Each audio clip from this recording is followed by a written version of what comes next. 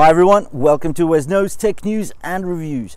Today we'll be talking about the details and specifics of the GTS2 Mini, the Amazfit GTS2 Mini. We'll be talking about the specifics, some of the features which are actually hidden from the casual user. You can call this tips, tricks, hacks, whatever you want to call them. Nonetheless, there are plenty that we want to show you and tell you about today.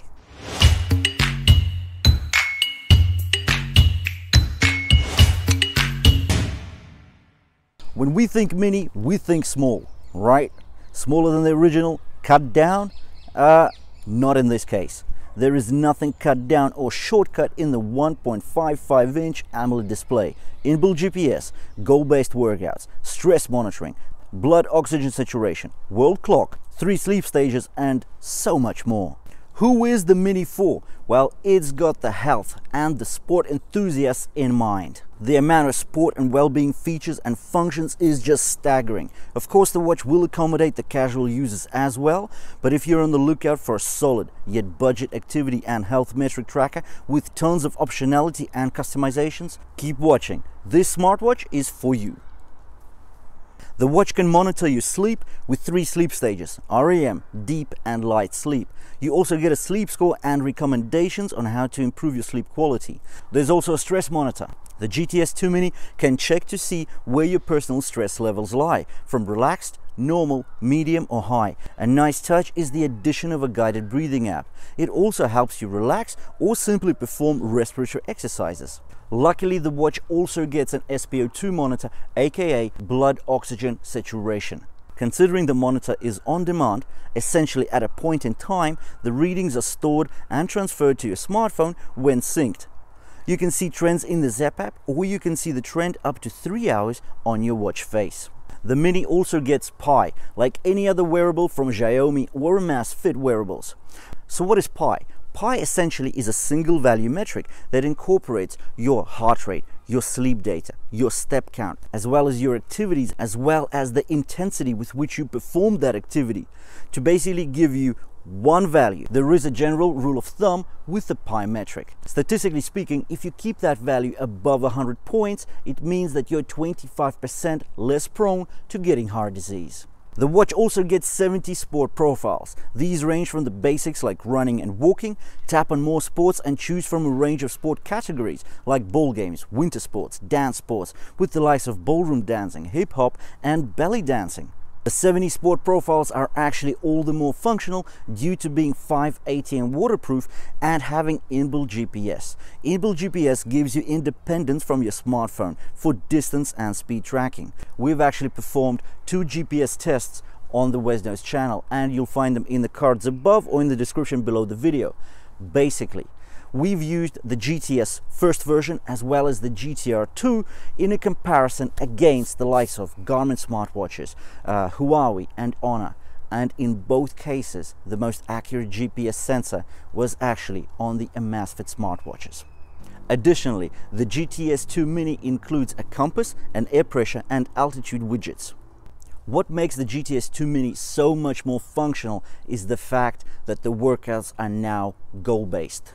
That means that not only can you view your real-time data, you can set goals per workout, for example, calories to be burned, distance and time to perform an exercise. Sports and activities were given plenty of thought in this watch. We can talk for hours about all the features here, but for the purpose of this summary, the highlights are: you can adjust and customize the data displayed during your activities. You can also adjust the real-time graphs for your health metrics. On top of this functionality, you also get activity alerts, heart rate range alert. So if your heart rate is out of the predefined heart rate range when you're working out, the watch vibrates you to notify that your heart rate is too high or too low and displays your current heart rate. There's also the pace too slow alert. So essentially, if your real-time pace is lower than the predefined value, then the watch will let you know about it. If you're an avid traveler or just work with different time zones, well, if you do, that's fine, because now there's a world clock app on the watch face of the Mini, and you can actually add up to 20 locations in the Zepp app, and that will synchronize to your watch face. And what's really cool about this is that you can actually see the time, the date at that location, Plus, you can see the time difference between your local time and the time at that particular location. We don't usually discuss things like alarms on the WesKnows channel, but I think it's handy to know that on this particular watch you can actually control your alarms from the Zepp app as well as from the watch face. In fact, you can set up to 10 alarms on the watch. And by the way, smart alarms do not work here. You also get a Pomodoro tracker, and this app allows you to manage time efficiently and scientifically.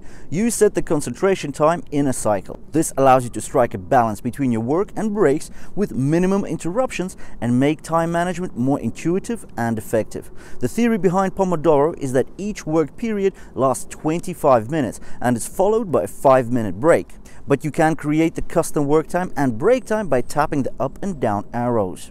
We get quite a number of questions about how do you actually navigate the watch when you've got a workout happening and your workout screen is on. So that's what we're going to show you right now. When you select a workout type other than swimming sports, you can view data on different screens by swiping vertically on the screen or pressing the physical button.